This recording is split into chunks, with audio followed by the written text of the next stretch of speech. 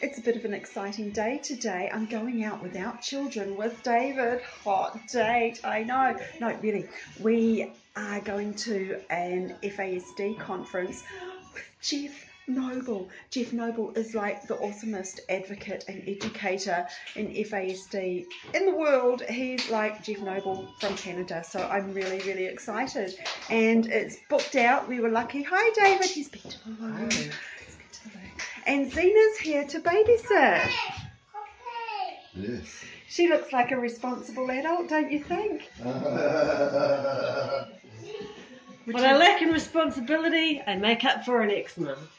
Bye. Bye, everyone. I'm just going to take my makeup. You know, I can't meet Jeff Noble without makeup on. But it's a fake meeting. Okay, no, you're not coming, Baba. You're going to Zena. You're going to Zena. Yeah. Oh, we got to go, darling. Bye-bye. Bye-bye, sweet. Oh, there's a child. Okay. I love you. Love you. Bye-bye. Be good for Zena. Okay. I'm coming. Look, let's start off our hui today. The mihi whakataura and the karakia to get our day going. E nā mana, e nā reo, tēnā koutou katoa. He mihi ki te tangata whenua o tēnei rohi, kia taimui. He mihi ki a koutou katoa. Tēnā koutou, tēnā koutou, tēnā koutou katoa. We're also going to talk about finding your aha moment. Now, what I want you to do with your eyes closed is I want you to picture your brain. And I learned this from Diane Melvin. It's actually in her book. It's in her book. So, picture your brain. What does your brain look like? Get that picture of your brain. And then get that picture. Once you have that picture of what your brain looks like, I want you to picture what does your brain look like when it's working?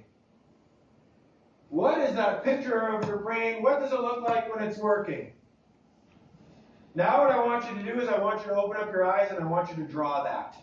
What? My brain is an electric circuit board, and these are all the little circuits talking to each other.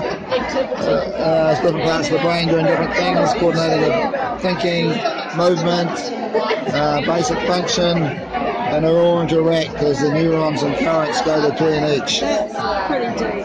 Mine just looks like Australia. And then after you go to the washroom, you have to have a shower. How many steps are there in having a shower? Right? And whatever is logical is the answer, right? That's how he rolls. Yeah. We're going to look at fetal alcohol that same way.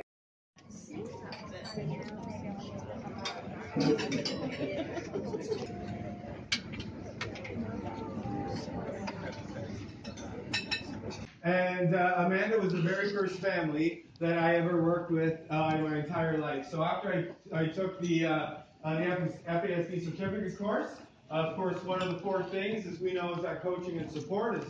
We finished up and it's pretty awesome, and we're going to head home, and we've got a boy to pick up too. Okay, right. We had a good day. We're enthused. So we're on for another day. We're ready to jump back on the wheel. Okay. So we're on our way back to pick up our boy, and then we're going to go home, and Zena's looking after the rest of the kids. Seriously, we've had an awesome day. It's been a long day and a lot of information, and some of it we knew and some of it we needed refreshing, but lots of cool fresh ideas as well, and feeling inspired.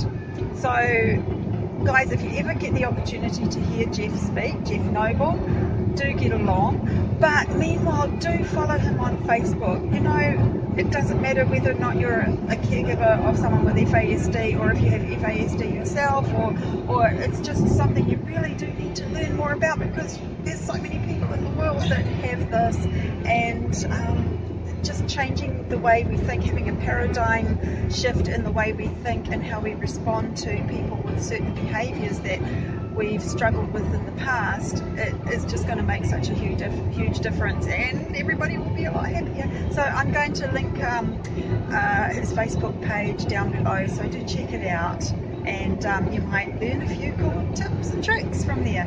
That's it from me, and that's it from him. Bye. Bye for now. Remember to, you know, like, subscribe, all that cool stuff, because I really like having you guys around. Bye for now. They just can't tell you what's going on. They're not going to show you what's wrong. They're not going to tell you, but they'll show you through symptoms. They'll show you through behaviors, right? When things aren't going well and they're freaking out, that's when you know the environment isn't good.